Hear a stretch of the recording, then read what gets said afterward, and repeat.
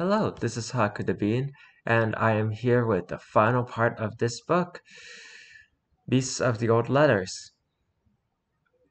If you enjoyed this video, please leave a like on the video, comment down below, and subscribe to the channel. This should be a really short video.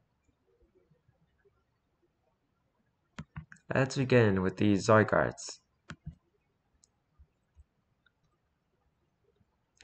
The Volan and dwarves that live within the stream caverns just miles from the ridge are known for their unmatched talent in metalworking and gem cutting.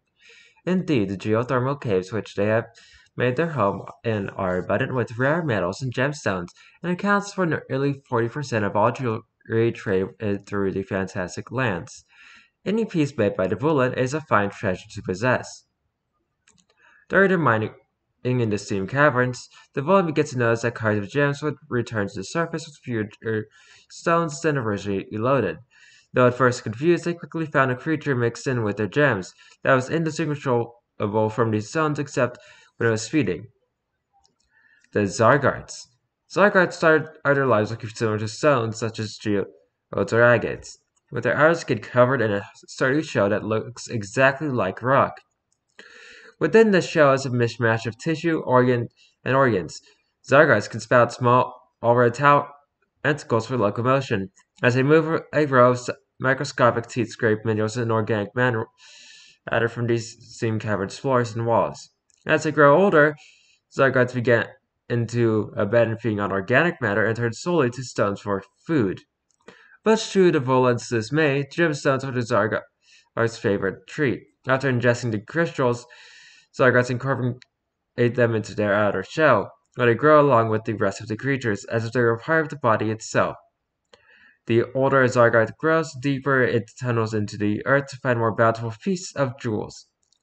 Eventually, they resemble giant slug-like creatures covered in countless crystal growths. Dozens of small, stubby legs carry the Zygarde's body as it skitters along the ground. Although at first considered a destructive pest to the gem trade, the Volan have since been domesticating Zygardes as both a pet and a business helper. As turns out, Zygardes shed crystals that grow too large. These discarded gems are collected and sold as they are, or further cut into an array of jewelry. Different Zygardes have different preferences of what jewelry they ingest, so the Volan are sure to keep scouting for further varieties of Zygarde subspecies. During my last visit, I saw magnificent specimens of ruby, opal, and even diamond Zygardes in Volan's care. The good dwarf Lair gave me a beautiful file opal that had fallen off one of the creatures, which I now carry in my travel bag wherever I go. The Yanyar and the Yanyiros.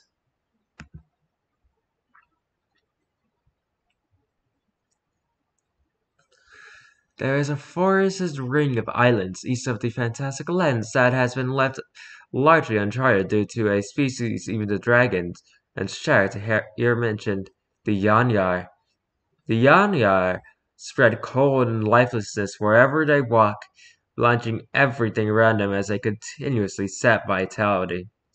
Anything living or inanimate that comes too close to the Yanyar will collapse, grayed and cold in a matter of seconds. Such behavior has caused the trees, the earth, and even the surrounding sea of their home to turn gray as dust.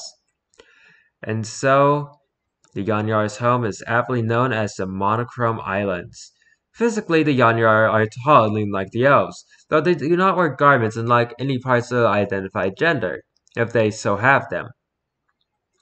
So they don't have a gender, that's fine. Their skin is the same gray as everything they touch, and their hands and feet have long, nailless digits that constantly grip and ungrip with a chilling fluidity. However, the most distinctive and chilling aspect of the Yanyar are their faces. A bulbous, smooth head, far too large for a body of their thinness, with squinted gray eyes that appear disturbingly human. While normally featureless apart from the eyes, Yanyar's head will split vertically into thirds to reveal two separate jaws with even, needle-like teeth. During this time, one can see that the Yanyar's eyes are more akin to a tongue, a sensory organ attached to a fleshy stalk that runs all the way down its throat. It is believed the Yanyar are blind and rely on these eyes to smell their surroundings, like a serpent tasting the air. The first Yanyar ever seen in a shore on the beaches of the Fantastic Land 60 years ago, and it was from this corpse's autopsy that most of the information about the species was obtained. It was easy to see where it had come from. Even in death, the Yanyar's corpse left a trail of gray into the ocean in the ocean waves. Though that trail was lost after the dragons pursued it for dozens of miles offshore. It would take another 20 years to find the Monochrome Islands, yet only 6 months for the Dragon Council to declare the area off limits to all.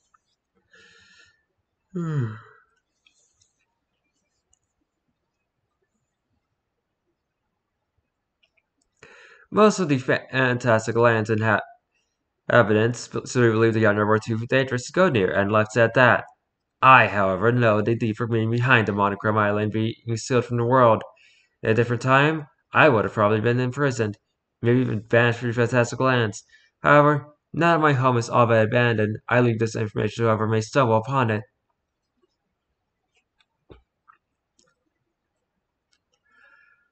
The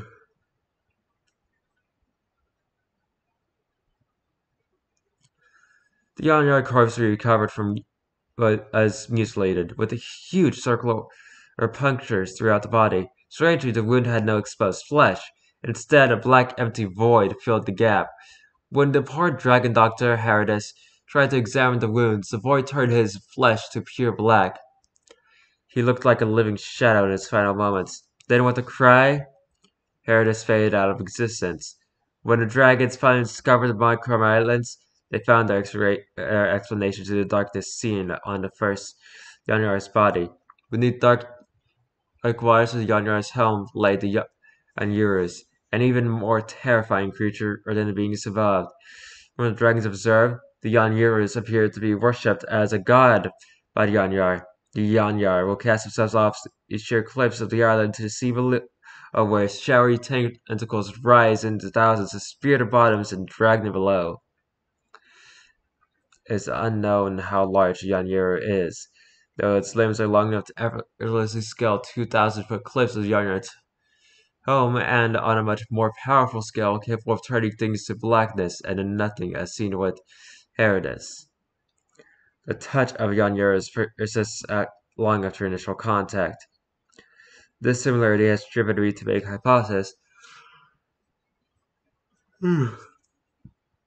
about the being's relationship, being the Yanyars gave the Yanyar with some of its power years and years ago in return for their servitude. Dozens of islands surrounding Yanyar's home show signs of ancient ruins. Could the Yanyar have conquered those neighboring lands and brought them to their master? It seems like a plausible explanation, though, since there has been no other life than the Yanyar and the Yanyaras has since resorted to devouring its servants. The once much beneficial relationship has become grimly one-sided. And last, but certainly not least, the Zeralasp. In a fitting yet bitter sense, the Zeralasp will be the last entry in the storybook, as they were the last creatures of the fantastic lands at the end of the war, and the first to die out in a new beginning. Although their bodies resembled that of a swan, their skin was more attuned to that of the pearl-crested dolphins that once swam in the iridescent seas to the south. Their eyes were of the deepest blue, their wings forever softly shining like fluid ivory, their mouth a smooth, toothless bill that curved ever slightly so upward. They were capable of taking a human form as well, resembling angels and a winging all those they passed. As beautiful as they were intelligent, the Zero-Elasps were a vain and conceited race of creatures who forever squabbled with the dragons over whose wisdom and looks were superior, and so were disliked by a great number of the fantastic land's inhabitants, for whom the dragons were born leaders and advisors. As a result, the Zeralasp secluded themselves from all other beings for nearly a millennia, constructing a citadel of their own only to live apart from those they deemed inferior. They ignored all pleas for help in times of calamity and rejected all offerings of friendship. It was not until the third awakening of the lightning-struck Titan that the Zero Last were seen again. Vamroth's storm returned with terrifying ferocity, and the Titan rose with its strength multiplied tenfold. Half of the Magician's council perished in the ensuing fight with the beast, along with nearly 100 dragons, 1,000 birds, and 1,000 more spirits. And still the Zero Last refused to act. And so the Maker himself came to the Zero Last, his face dark with fury, his eyes only full of compassion, brimming with icy rage. He spurned their race, accused them of being petty cowards who watched their world burn around them. For their vanity, he cursed Osano and chanted it so that no Zero Last could ever set foot in it again. They'd covered in the ash of those killed by the Titan as a reminder of the suffering the Zero Last could have prevented. Overcome with despair of what they had lost and what they could have had, the Zero Last vowed to never turn their backs on the rest of the fantastic lands again, and charged into the center of the Titan's path. Side by side with the dragons they once despised and the master they adored, the Zero Last beat back the beast to its mountain once again. The Titan fell back into its slumber, with the grief and devastation brought about lingered for decades to come.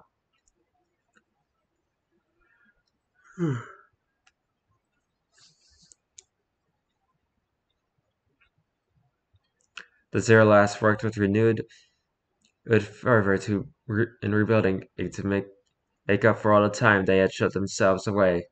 They became the chief architects of the fantastic lands and filled this world with their incredible and intricate handicraft. This lasted for another 1,000 years, and life prospered. And then, less than 3 decades ago, the Great War began, and all the Zero Last had or ever would create was destroyed in the calamity that followed.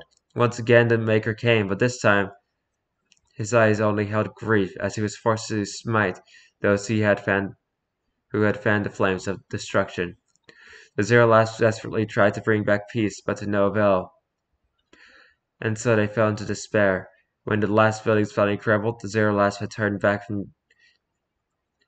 the ash and smoke. Their blue eyes turned bloody red from grief. As the surviving others filed out of the fantastic lands, the Zero Last stayed behind, silent as the stones of their cities. And within the east ruins they remain, turned to stone as the sun sets for the final time, and the world turned cold.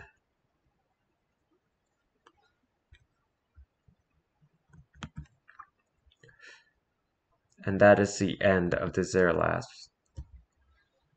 And that is the end of this book. It started off really interesting, and then it got really, really sad. If you enjoyed this video, please leave a like on the video, comment down below, and subscribe to the channel. I'll see you tomorrow with some more content. Goodbye!